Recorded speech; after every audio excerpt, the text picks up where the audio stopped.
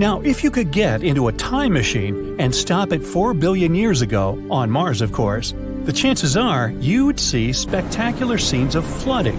Mars has a fascinating history. Judging by the planet's glaciers, Mars has probably gone through multiple ice ages, just like Earth. A team of researchers got images of about 60,000 Martian rocks. Rocks were different in size and distributed randomly, which means they probably formed during different ice ages. Now, if you could get into a time machine and stop it 4 billion years ago, on Mars of course, the chances are you'd see spectacular scenes of flooding. Maybe there would even be some form of life on the planet's surface. A strong meteorite impact that formed the red planet's Gale crater could be something that triggered that mega flood. After that collision, the temperatures on the planet got insanely hot. This caused the melting of all that ice that was stored on the Martian surface at that time.